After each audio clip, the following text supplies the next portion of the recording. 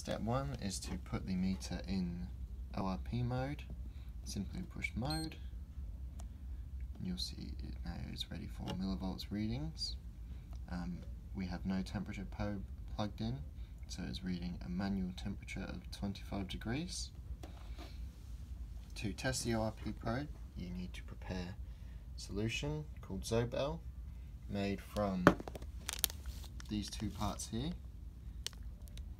Take extra care to ensure it is 50-50 of both of these parts, else your solution will not be roughly the 230 millivolts range that this needs to be at.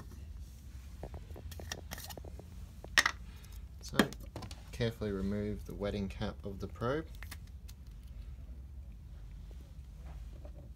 and swill in the liquid.